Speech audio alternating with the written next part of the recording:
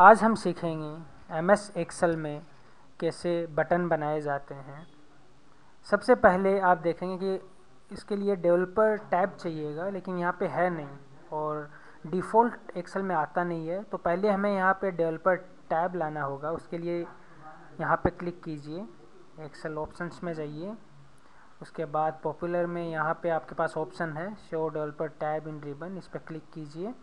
Okay, अब आप देखेंगे कि ये टैब यहाँ पे आ रहा है। इस टैब पे क्लिक कीजिए, इंसर्ट पे क्लिक कीजिए। यहाँ पे आप सेलेक्ट कर सकते हैं कि किस टाइप के बटन आपको यहाँ पे चाहिए। बटन सेलेक्ट कीजिए, उसके बाद बटन ड्रॉ कीजिए यहाँ पे। ओके, आप मनचाहा नाम दे सकते हैं बटन को अपने हिसाब से। आगे हम सीखेंगे कि इस बटन को कैसे मैक्रो डाला जाए।